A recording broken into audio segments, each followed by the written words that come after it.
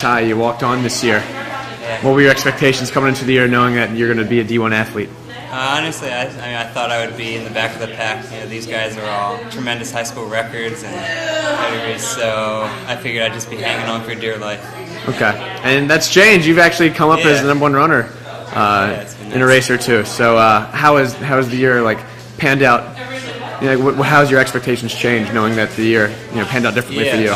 It's a lot different. I mean, when I'm every workout, I just tell myself it's an opportunity to get better. I'm training with the best. So I just figure if I put myself at that level, my body will respond. It's just worked out. Okay, and you're coming up and you're running your first ACC championships in like a week and a half. Yeah. How you feel about that? Oh, I'm so excited. I mean, it's going to be nice to be at the elite level. You know, finally, I've watched this race the past 2 years. Been on the sidelines, so it's going to be nice to finally be in it. Okay, and what's the hardest thing about? You used to be the team's manager.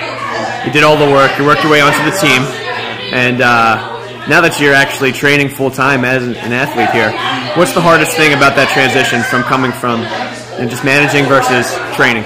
It's definitely all the little things that aren't just running. I mean, last year I ran with the team, but I didn't do as much of the lifting as I should have, or the recovery things as I should have. Just all the little things besides the actual running that gets you. Yeah.